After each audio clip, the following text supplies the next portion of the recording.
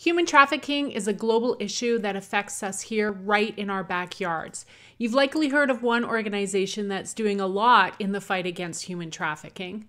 Meeting Professionals Against Human Trafficking, or MPAHT, is doing a lot of great work throughout our organization in Canada and throughout the US. Today, in this week's 2-Minute Tip Tuesday, I'm going to outline one simple and easy to use way that you can join the fight with MPAHT against human trafficking.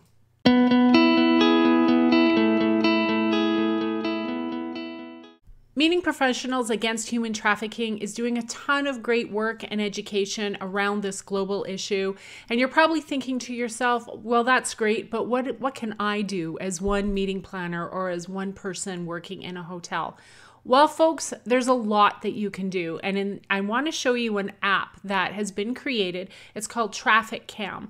And you can download this app, whether you have an iPhone or an Android. And once you're in that app and you go traveling, which I know you all do as meeting planners and as hotel sales professionals, every single hotel that you visit, you can take pictures of your guest room and upload it to this TrafficCam app.